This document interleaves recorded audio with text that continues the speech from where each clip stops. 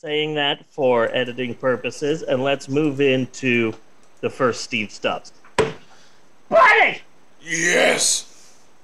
So I have the AMC A list, and what that is a subscription service where for $19.95 a month I get up to 3 free movies a week. And I really took advantage of it pre-pandemic. From December 2018 to March 2020, I saw a whopping 177 showings in a 66-week period, which I'm pretty proud of. Then the pandemic came and messed with my groove, but now movie theaters are back open, and so am I. So it's time once again for some up-to-date movie reviews with Steve Stubbs of the Week! Dun, dun, dun, dun. So this week's installment of Steve Stubbs represents my 24th week back in theaters this side of the pandemic, and in that time I have seen 44 movies in theaters. I saw 2 this week, but I'm going to be talking about 3 different movies. So this week I saw the following 2 movies in theaters: the Irish drama Belfast, and you probably not heard of this next movie. It's an older one. It's from 1999. I believe it's pronounced The Matrix. Yeah. I think. Yeah, that movie that was about America's refusal to move over to the metric system. Yeah, it stars Joe Pantoliano as a man named Cypher, and it also has one of the Bill and Ted dudes in it. I also want to talk about a movie. It's an indie comedy that it showed in some theaters and then went straight as like a digital release. It's called Together Together. Really want to talk about that. But first, let's discuss the movies that were not chosen as my movie pick of the week. Number 1, The Matrix. When that movie came out in 1999, I was a manager at a video store in Glendale, Arizona. It's not there anymore. I was a manager of a video store called the Electric Banana. Don't look for it. It's not there. But there I saw a band. That band's name was Spinal Tap. So I was focused on the video store. I would end up working like 40, 50, 55. I worked 58 hours one week. I was a manager, and so I was expected, like, I was this close to working open to close one day. Yeah. Because just no one else could come in, no one else wanted to go in, none of the other managers gave a crap. I spent way too much time working. And so I never saw The Matrix in theaters. And so with the release of the upcoming Matrix Resurrections, they showed it again in select theaters, so I went to go see it. And I was worried at the time because The Matrix means something different in 2021. You know, in 1999, it was like, wow, what an amazing film. Wow, bullet time and action movies and sci-fi. This is an incredible film. But now, you know, red pill means something different. Yeah. You know, I've been awakened. I can see through the left and their lies. I've been red pilled. I'm not a part of the Matrix, you know? So I was worried that, like, there could be some thin blue line gun-toting, like, right-wing motherfuckers in this theater. And I was worried about that. But there was only 8 people in the theater. Here's the crazy part. Based on their reactions, I would say about half of them had never fucking seen The Matrix before. Really? Because there were some people that were like, oh, did you see that? And it's like, have you never fucking seen The Matrix? Like, I'm fucking shocked that there are people who are like, oh, The Matrix. Oh, I've heard of that. Maybe we should go see it, honey. Like, really? Like, I didn't see The Matrix in theaters, but I saw that like a shit ton of times. You know?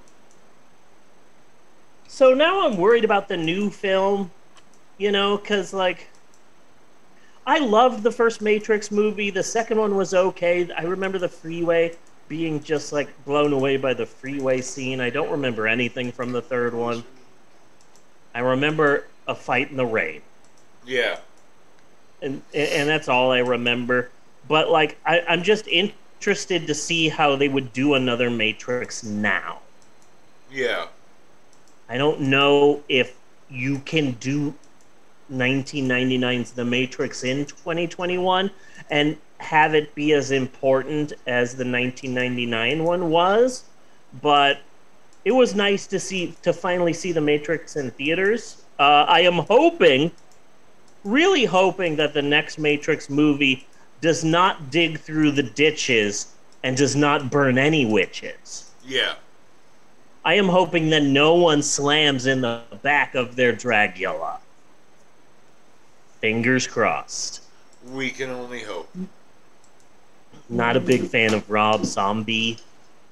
I feel that I read somewhere that Rob Zombie is the Rob Zombie of movies. Yeah. And I love that so much. I find Rob Zombie kind of hit and miss. I'm always interested in what Rob Zombie is doing and whether he's going to be able to pull it off. But it's really a crapshoot. He could do something really good. I really kind of liked Lords of Salem. That was a pretty fucked up movie. But Halloween, like, what can I say? Halloween. Yeah. He's working on a new film right now, and you're not going to believe it. Sherry Moon Zombies in it. Yeah. See, I don't know. I don't fault him for that. I think that's cute. They love each other. It's nice. You know, why is this something to vilify him with? You know? I just don't think she's a good actress. No, she's not. What difference does it make? He puts his wife in movies. It's not like he's the first one who's ever done that. Yeah, I guess.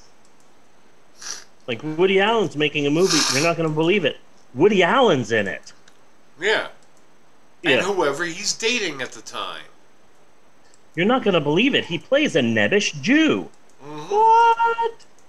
So that's The Matrix. There's a second movie I want to talk about. I didn't see it in theaters, but I saw it this week, and it's one of my favorite movies of the year. It's a low-budget indie comedy called Together Together. It's about a 40-something man. He is single. He is divorced, and he wants to have a baby, so he gets a surrogate mother played by Patty Harrison, and at first they're very standoffish towards each other. It's basically a romantic comedy, but without the romance. Because at first, you know, he is paying her, and it's clinical, and there's a bunch of rules and on what you can do and what you can't do. And then as the movie progresses, they learn to actually care about each other, and by the end they love each other, but not in a romantic way. It's just these two people going through this together, and it's a very, you know, deep relationship that they have, and I like it very much. But the film stars Patty Harrison. Yeah. Okay. I first saw her in season 1 of I Think You Should Leave with Tim Robbins. Okay. She's in a skit where she works at an office, and they get a new printer, and someone says, "Oh, Santa came early," and everyone laughs. So then she starts doing a shit ton of Santa jokes that don't land, and she just keeps saying these Santa jokes to try and make the office laugh, and everyone hates it. Yeah. And finally, at the end, she goes, "Oh, Paul says a joke about Santa, and everyone laughs. I give you 100 Santa jokes, and you ghost me?" And I thought it was really funny, and she did a really good job in that skit. So then in season 2 of I Think You Should Leave, I was hoping for them to bring back certain characters, and they didn't do that, but they brought back a bunch of actors from season 1. And so Patty Harrison is in 2 skits in season 2, and they're my 2 favorite skits. Number 1, she was in the Shark Tank parody and she's saying how she got her fortune. I was accidentally sewn into the pants of the giant Charlie Brown balloon in the Thanksgiving Day parade. To this day, I hate bald boys. I despise bald boys. When I see a bald boy, I think I'm back in the pants. And then she's in a great skit at the end of season 2 where it's like a driver's ed class and they're showing a video of the dangers of distracted driving, and her job is tables. Okay. And she's complaining about her tables. It's like I don't know what Eddie Munster did to my tables. They look like they were thrown in a mud puddle. So I fell in love with Patty Harrison. I found out that was her name. I looked her up on YouTube, and there's a bunch of like her stand-up, and she's so hilarious. And she does this one song, which is a song that she says she wrote for Dua Lipa. She's such a funny comedian. And then I fell in love with her. So I wanted to know more about Patty Harrison, and I looked her up on Wikipedia. And it wasn't until I fell in love with her and was obsessed with her that I realized through her Wikipedia page, she's a trans woman. Okay. So she is now my hero. And one of the reasons why I love Together Together, number one, I love films that star a man and a woman and they don't kiss. They're just close and together and they're best friends. And that's where the title comes from. They're not together together. Yeah. They're together, but they're not together together. And just the fact that this trans woman was hired to be a pregnant woman, and they don't make a big deal about it. They don't even mention it. It means a lot to me that she is in this movie. She is my new favorite hero, and I love this film. It's one of my favorite movies of the year. Together Together. Everyone should find it and watch it. It's sweet. It's Ed Helms and Patty Harrison, and they're together, but they're not together together. It's a really sweet. Was it the New York Times? I'm not sure. Some newspaper said that it's the best romantic comedy of the year, and also there's no romance in it. So that's Together Together. I can't recommend it enough. And finally, the Steve Stubbs movie pick of the week is Belfast. It's a mostly black and white film written and directed by Kenny Branagh. And it's about violent civil unrest in Northern Ireland in the 1960s. And I'm no history genius, but apparently Ireland has some violent unrest sometimes. That might come as a shock to you. Oh, God, it was huge, dude. Yeah, but basically, like, we're Irish. And we're a Protestant nation. We're all Protestant, and we love it. And then some Irish people are like, hey, we're also here, and we're Catholics. And then eventually some of the Protestants are like, okay, well, we're going to form gangs, and we're going to start setting things on fire, destroying shops, because we want the fucking Catholics out.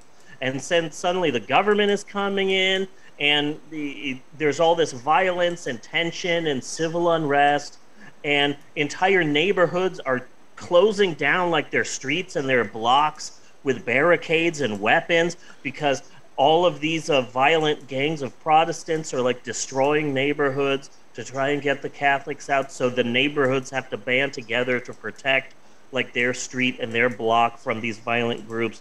And is that the direction Kenny Branagh took? Yeah. It's a very serious subject, and it's worthy of Oscar bait, but here's the thing.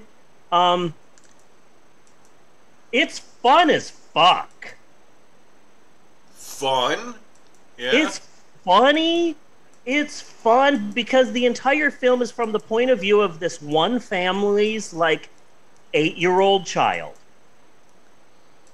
Yeah. And so it's from this little kid's point of view. And yes, there's violence, but also it's almost Christmas. and I want to go to the movies. They're showing Chitty Chitty Bang Bang. There's this girl I like in school. I'm going to hang out with my grandparents. My grandfather's kind of giving me all my math answers. And it's this is a serious drama about civil unrest and violence in Northern Ireland, but also it's funny and it's sweet, and at times it's more lighthearted than it probably should be for like a serious drama about violence in Ireland. But I was surprised with how fun it was. Yeah. This was a fun movie. I didn't expect this to be so much fun. Also, you learn things because I'm like, oh, there's going to be all this Irish music I don't know.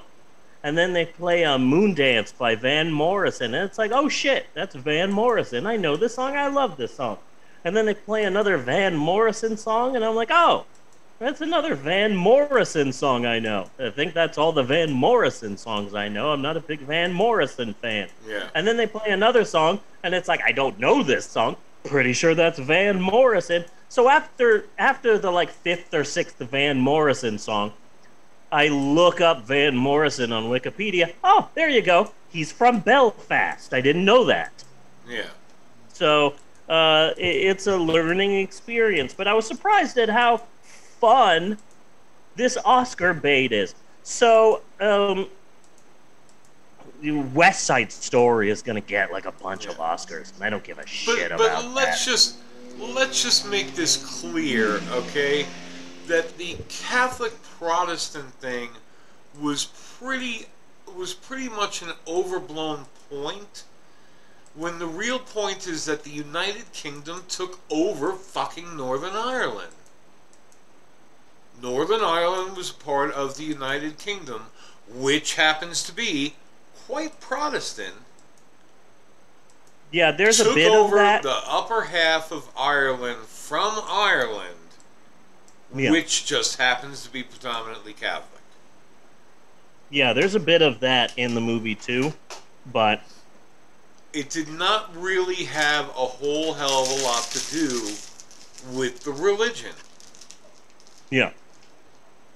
Well, it's more about the religion in the movie, but there's not a lot of context about what caused this and why it's happening and what's happening, because again, the POV's like an 8-year-old. Yeah. Well, that's why I'm here, damn it. Thank you. But it's a really good movie, and it's more fun than it probably should be, and Van Morrison is from Belfast, so the more you know. And yeah, that's my movie pick of the week, Belfast. It's pretty fun. It's actually a pretty fun movie. I was surprised at how many times I laughed in this Irish drama. Yeah.